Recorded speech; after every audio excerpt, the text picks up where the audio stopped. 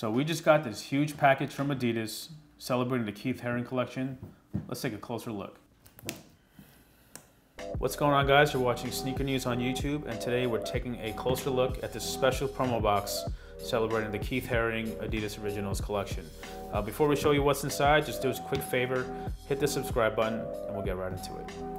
So as you guys know, on June 30th, Adidas Originals closed out Pride Month with a special collaboration with the Keith Haring Foundation. Keith Haring, of course, is not only a legendary artist, known for this type of illustrations pretty much, but he's been an advocate of gay rights until his untimely death. But again, Keith Haring is not only a legend in art, but he's also a legend in that community. And this was a collaboration that not only celebrated Pride Month, but it also coincided with the opening of Beyond the Streets, which is a graffiti street art showcase going on in Brooklyn, New York, that ends in August 2019. Of course, you can get tickets in the links below. It's a dope collection, 3 pairs released. Again, there's all his signature artwork that he was basically known for. It's one of the most recognizable bits of street art you can find. There's 3 shoes as part of the collection, and we'll show it to you right now.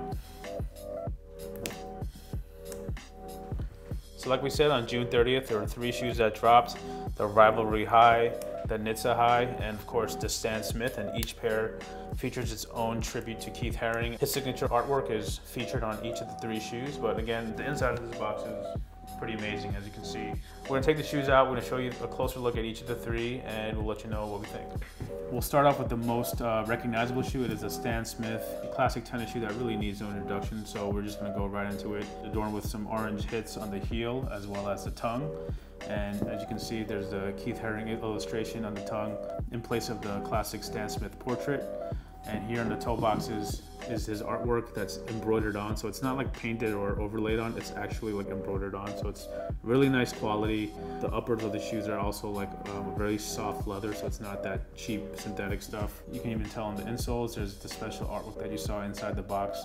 All 3 pairs have those special insoles. And you got that nice orange Stan Smith in the back. Again, Stan Smiths are such a timeless shoe. It goes with everything, and it's one of our favorite shoes to drop during Pride Month. Again, you can't really go wrong with the special edition tongue, the embroidery at the toe box, and the high quality. We'll move on to the next one. This is the Rivalry Hi. It's a shoe that actually recently came out. Adidas dropped the OG Patrick Ewing Knicks colorway. So this takes that OG and it applies his artwork all over the upper. And again, like we mentioned before, it's all embroidered on, so the quality on these are really, really insane. But they kept some OG details like the nylon tongue, medial side, the blue and orange just pops on the Rivalry Hi. Again, this is one of the most iconic high tops of all time.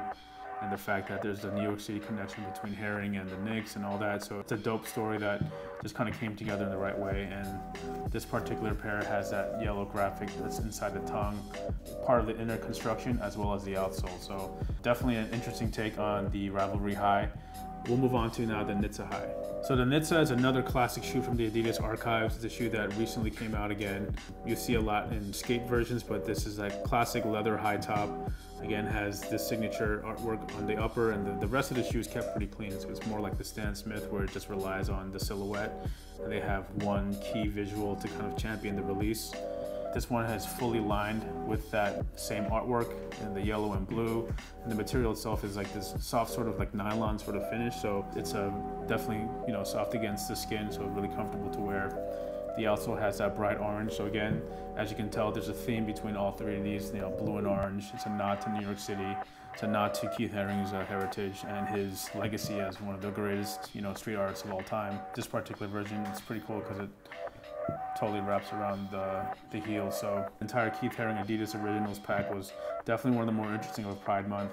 Definitely a dope collaboration that deserves more attention in our opinion. And again, if you're in New York City, you could the artwork at Beyond the Streets. Keith Haring has a small exhibit there, so take a look at that.